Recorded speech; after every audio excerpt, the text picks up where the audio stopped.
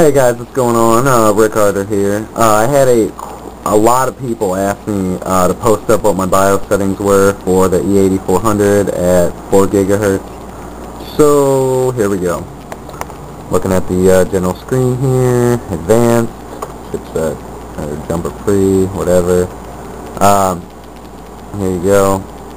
You got your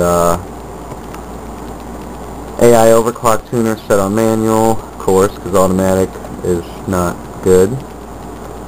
CPU ratio setting, you always want to set that to the highest available because that will stress your North Bridge less and stress your motherboard in general less, because the lower it is, the higher frequency for the FSB you're going to have to make up for the same clock speed you would if you had the CPU ratio higher. Anyway, that's why people who overclock buy higher multis on their CPUs, because it can get a higher overclock and you stress the board less. So say you got, alright, I'm not going to go into it. If anybody wants to know, send me a question or something.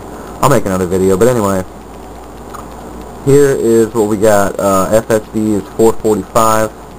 PCI Express frequencies at 101. I usually leave it at 101. I don't know why. I just seen a few people that did it back whenever I learned, so I usually just set it there. The highest I would ever run it is 110. You can go to about 115, 120. I heard about 117 is the sweet spot for some setups, but it's not really good to run it that high. You're going to burn out your slot and or mess up your graphics card. So just a warning on that. But DRAM frequency here at 890 megahertz is because, let's see, like if I go like this, I can go all the way up to 1335, that'd be nice, or 1186 if I had some Corsair Dominator modules. I could probably hit that speed, but no, we gotta leave it at this. They're already 800 megahertz running at 890, which for the Crucial Ballistics PC6400 CL4 2.2, the SPD on mine are rated for 500 megahertz at CL5 2.2 volts. So I know they're good up until that, but I've only hit I think it was 990 or something like that, and I ran it for a while like that. But that was back in the old Allendale days. But now we're Wolfdale here, because we're cool, something like that. Anyway, sorry, I'm jabbering. Here you go, command rate 2T, or on this motherboard 2N. Don't worry about the timing information, half the time it's wrong. Set the first four. I got it at 55518, which I'm not sure why I don't have it at 55515, but nonetheless, anyway, all the rest are on auto. So let's move down here. DRAM static read control, we want that on disabled.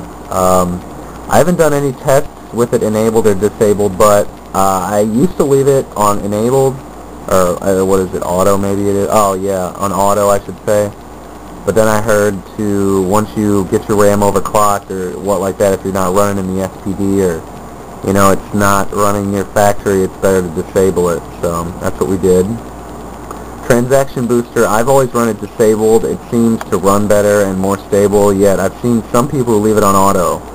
And the relax level, never really messed with that. I think I tried one time to put it on 1 or 2 and it just failed to boot. So CPU voltage, for all you guys, that's not very high. That's just because I have a lot of V groups, so sorry. 1.4625. Windows it's 1.36. Under load it's 1.352. I'm just good at spitting out specs according to one person. But anyway, I don't know where I'm going with this video. I don't even know if I'm going to post this. Basically, PLL voltage. At this, I could probably leave it on auto, but I put it on 1.5, which is the lowest. Which on the P5K-E, I've heard that the lowest voltages that you set on the motherboard actually run higher than the second up from the lowest. It's hard to explain. If somebody really wants to know, I'll show the site that I saw that from. Anyway, FSB termination, the lowest at 1.1, which with my old 0503, it was 1.2, I think, or 1.3 was the lowest.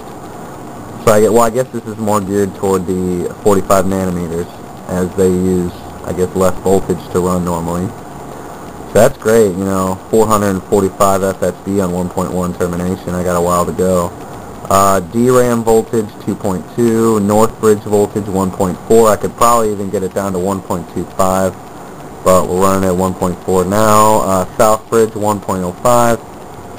Overclock charging, that's on auto. I might put that on 0.70 because you have your options here of right there.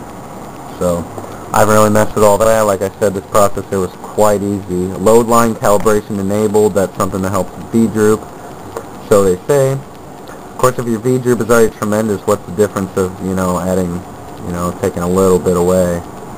Nonetheless, a newer BIOS will probably fix that. I haven't really looked into it yet, but I have the 0906, by the way, the first one for the 45 nanometers on the P5K-E Wi-Fi edition, and pretty much I think all P5K Deluxe, and the other one, Professional, something like that. I don't know what the fuck it's called. Sorry. Anyways, spread spectrums, all that disabled, of course. GTL reference on CPU and North Bridge. On auto, I need to start getting some tweaks on those, because I've heard that helps a lot with stability, especially now that I'm trying to go above 4 gigahertz. But I don't know, I've had it like this, well, since the last video I made, and I've been running it every day, and I have one problem. So, and all of you guys who were talking about how long to run a stability test, that is more, I think, a personal preference, because I was taught, I don't know if you could say I was taught, but when I was on overclock.net, when I first got into computers before I discovered YouTube and all you guys, I would basically go through, and every time when I got a processor I'd read, and that's when I had the Pentium D805, and I would just read, and I read in more places that to deem a system stable, at least 12 hours on large FSTs, on either Prime 95 or Orthos, and the person that told me, I don't remember who it was, that Prime 95 is not an actual stress test. I'm not sure if that's what they were saying, but that's how it came to me. So that's why the last video I made at 4 gigahertz, I ran it at altogether 21 hours and 54 minutes on Orthos, small FSTs, priority 1, just to show, hey, it's not going to fail no matter what I use. I mean, if it was going to fail, usually the only overclocks I've had that fail within the first 2 hours. Usually if my processor does not fail in the first 2 or 3 hours, it will go for days. I wanted to let it run 24 hours, but I had to shut my computer off. I wanted to check out some stuff, and nonetheless, that's about it. I hope I didn't miss anything. Thanks for watching, all you guys who watched this whole video. Sorry about the shaky camera work. I'm trying to videotape and think and talk and do all that at the same time. And I'm using the other camera, not the webcam, because my computer's not on. Here, I can actually... There's my rig right there. Did a few things that changed it around. I'm going to make a video of that in the next day or so. You guys can see a little bit of that. Some fans and... Oh, what's that? Oh, hard drive's down there, not in the cage. Oh, we'll have to tell you guys about that later. Anyway, I got some better wire management going on there, and finally got both side panels on. I mean, I don't have the one on now, as you can see, but they were on. I just had it off, and little fans there, cool and stuff. This one I went for a lot of two-sided tape, because that just seemed to work very well. So we use a lot of two-sided tape holding these fans down. So next time I redo this, it's going to suck. I'm going to have to scrape all that off there. But alright guys, thanks a lot for watching. Talk to you later.